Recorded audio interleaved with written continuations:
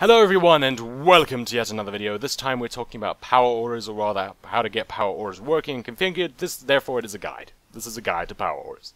So first up we're going to be typing /PA to bring up the power orders window. /PA kapow. We have the power orders window up. So basically you've got page 1, page 2, page 3. This is just all of the slots for the different things that you might be monitoring. So if you run out of stuff to monitor, just go to the next page. Easy peasy. And then you can rename things, you can lock things, you can test things, you can see what's going on, and yeah. Let's just close that. I don't want it testing anymore. Let's go back to here. Anyway, let's go back to page 1, and we're going to be doing a new one, so we're going to click New, and go over here. So first, right at the top, you've got your different textures, what you want to be doing. Custom textures, by the way, if you are an artist, you can draw stuff. You can put custom textures in the custom folder of the thing, and then you can have them in WoW. So if you want to draw whatever, I can't even think of what you might want to put in because this has got so many different things. But if there's something custom-wise that you want in there that only you, of all people, can see and have in this thing, then go for it. Why not? Import it. You've got the default thing, which has got a whole bunch of different textures, 254 of them. So yeah, that's a fair amount. You know, giant stop signs, thumbs up, people screaming. It's all good. Maybe a big circle, big ring, a skull, an exclamation mark. You got roots, silence, power. Ooh, I like that flame one. Let's go with the flame one. I like that one. Anyway, you're in the models section. You can choose which models you want. Maybe you want a rocket ship, or you want a giant horse thing, or a lion, or Alex Strasser, or whatever. You've got text orders. If there's text that you want, you can type in the text for it to display. And I've never actually got that to work though. I've never actually got that to work. So yeah, but I wouldn't really use the text one anyway, because you can just know. For example, I tend to use the default one because they tend to be at least obscuring, and they can tell you when something needs to be done, and you can just sort of associate it with something. And you can change the opacity, so how invisible you want it to be, how see-through, so you can have it super opaque or just not there at all. So let's set the opacity to about 82%. We're going to put it over there. That's our little thing that we're monitoring with power orders. And you can change the rotation. You can kind of spin it around. Maybe we can... Hang on. Just there we go. Yeah. Let's have it at 313 degrees, so it's going at an angle like that, because it looks awesome. And you can increase the size, reduce the size with the size bar. Position X is if you want to move it horizontally. Position Y is to move it up and down. You can also just, drag it around the screen if you want to. And then we're going to go over here, down to this section over here, which is the main thing that we're going to be looking at for these things. That stuff is all easy peasy. And now we want to look at these other things. So for buffs, say you want to monitor a buff. Now, this thing where it says stacks, whoa, what did I just do? What did I just do? There we go, let's go back to that. Okay, and this thing where why is it not letting me edit the stacks? There we go. Now it's editing the stacks. Alright. The thing with the stacks is pretty simple. It's just greater than or equal to 0. So you can have something be like only telling you if it's less than 3, or if it's equal to 3, or if it's higher than 5, or however many stacks. If you're looking for stacks of things, the greater than or equal signs, it's not actually that confusing. It's pretty simple actually. It's just you want something to be greater than or equal to 0, or less than 0. I don't think you can ever have less than 0 of something in this game. I mean, negative stacks of something would be a bit strange. But basically you'll just have it on greater than or equal to 0 for the most part, unless you're looking for a specific amount of stacks for things. But for most things, you'll just leave it at greater than or equal to 0 for buffs. And then let's choose a buff. So what buff do we want? Let's go with, well, we've already got like well-fed and stuff. How about the buff that we get from rejuvenation, which is called rejuvenation. Just using this as an example, you can have this as being whatever you want. Rejuven, let's get the spelling right. Whoa, wrong spelling, terrible spelling. Rejuvenation. Terrible typos, wow. Rejuvenation.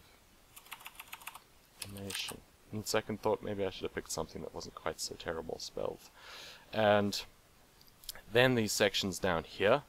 First, let's make sure that it's working. I'm just going to hit enter, close this down, close that down, and then when we hit rejuvenation, boom, it shows. Right. So then let's go back into that, and now we're going to edit it. And now for these little box things, they look extremely weird and strange, but I just want to just calm down about them. They're really, really not that scary. They scared the crap out of me first time I saw them though, but it's actually not that complicated.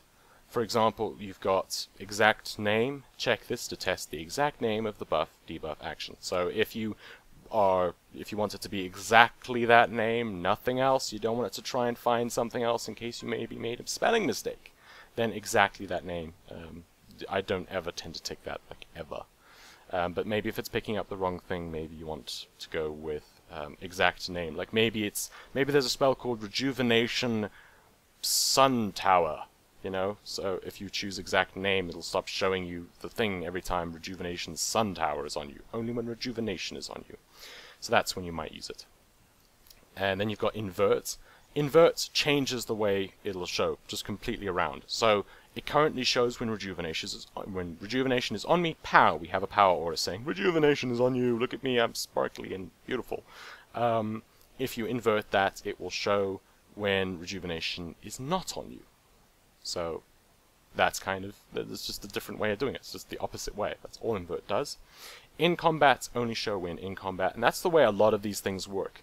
If you have it not ticked, it will show in both cases. So for example, let's have a look at scenario. If you tick this, it will only show this debuff. It will only do any of this if you are in a scenario. So if you tick that, it will only show if you're in a scenario, right? If you cross that, it will only show you when you're not in a scenario. So if you go into a scenario, this won't work.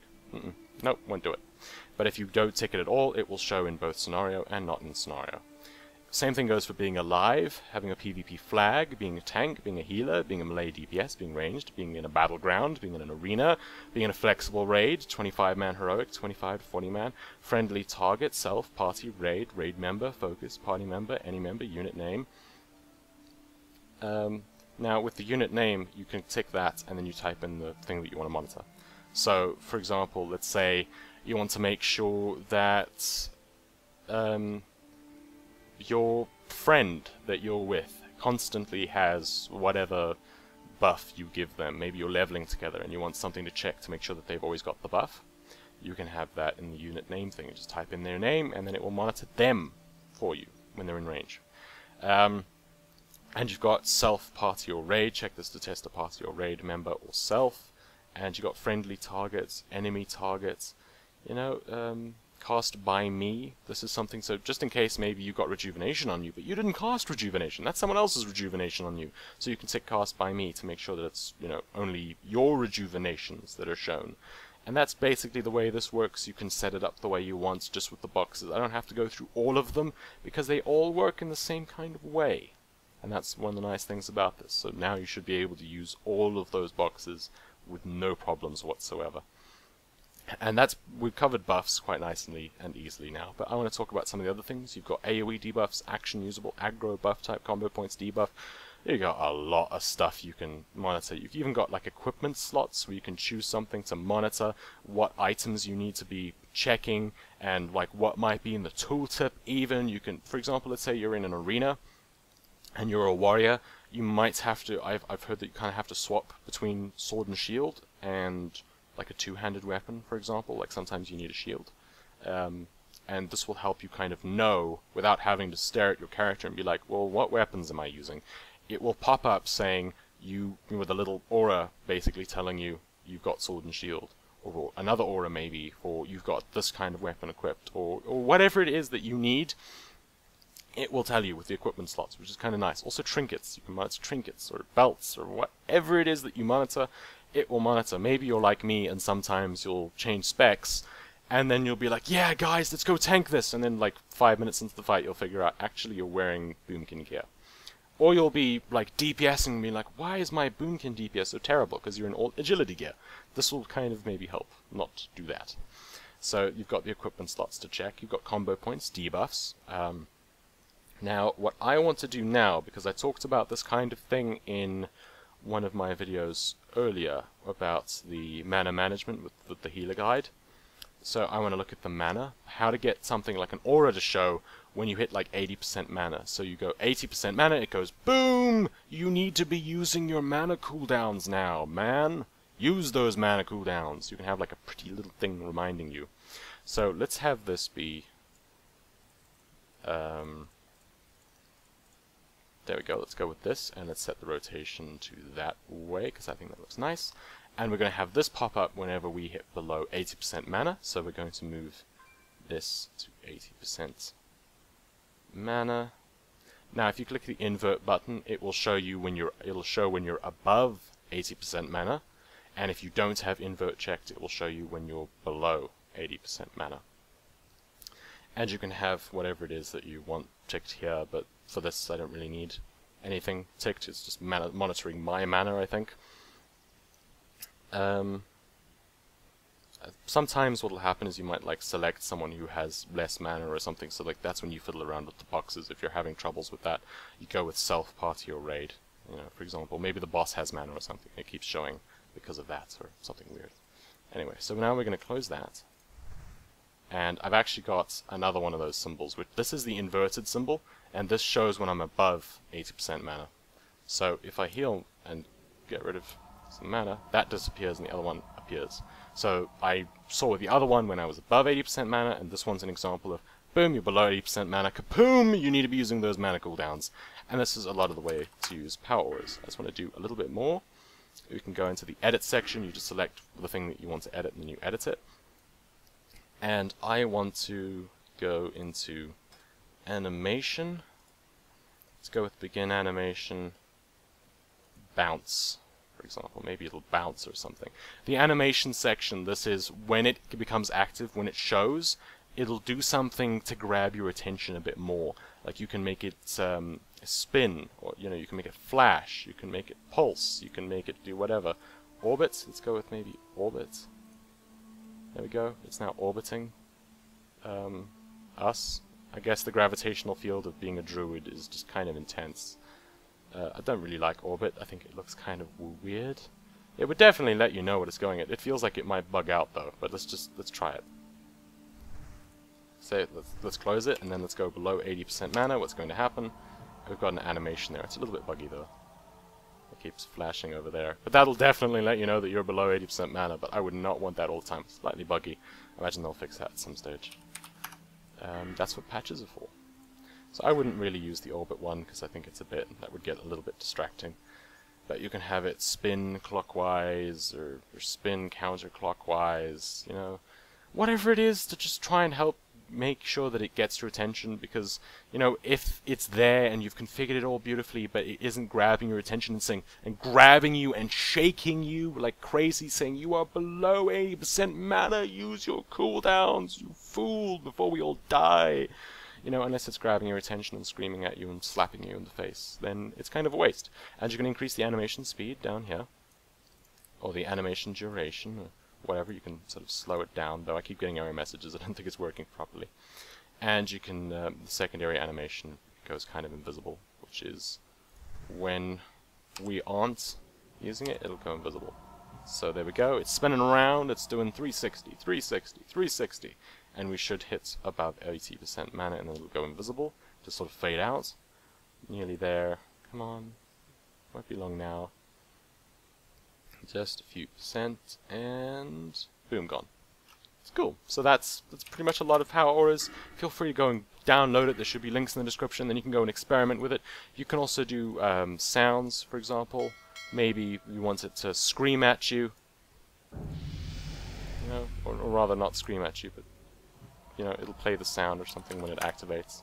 Though it didn't that time, which was a bit strange. It is a little bit buggy at the moment. I think that they've just kind of started taking over the project, so it's got a few bugs in it, but for the most part, a lot of the less advanced options work properly. So if you try and get it to orbit, it's going to bug out a bit. The sounds aren't perfectly done yet, but you know, the general things are pretty well done, which is pretty good. You can show stack, show timer, positioning. It's all good. So thank you for watching. I hope that this was enlightening for you. Links, as I said a little bit earlier, in the description to the add-on page, so you can go and download that add-on and show your supports, because of course the more people show their supports, the more likely the person is to continue updating this add-on and keep it all good and running. So if you like Power Auras, go get Power Auras and enjoy it, because why not? Thank you for watching, and cheerio.